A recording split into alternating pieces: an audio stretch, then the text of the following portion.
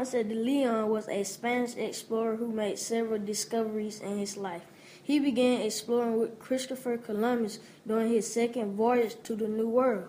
Instead of returning with Columbus, Ponce decided to stay in Hispaniola. He became very popular, and in 1508 he was named governor of Borican, which is known today as Puerto Rico. While there, Ponce de Leon heard rumors of a magical water source. Can you imagine what life would be like if it is true? I mean, just one sip of water and you'll be young forever. I would love to own my very own fountain of youth. I would drink from it every day. What is this I hear you speak of? Haven't you heard of the fountain of youth? Whoever drinks from his water will be young forever and have eternal life. I must find this fountain of youth. After getting permission from Spain's King Charles V to find the fountain, Ponce sailed for Bimini. On April 2nd, he searched for this fountain. He discovered a land covered in flowers. He named this new land Florida, which means covered in flowers in Spanish. He secured a second grant which gave him the power to establish a Spanish colony on the islands of Bimini and Florida.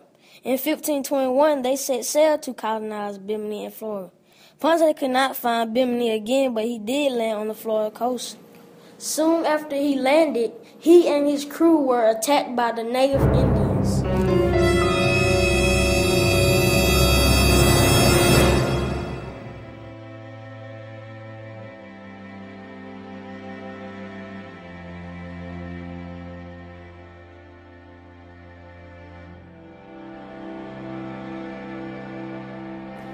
Juan Ponce de Leon made it to a hospital in Cuba where he later died from his wounds.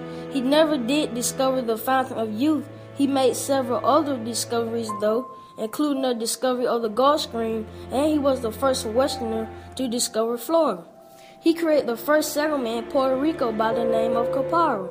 Juan Ponce de Leon is best known for his eagerness to discover the fountain of youth.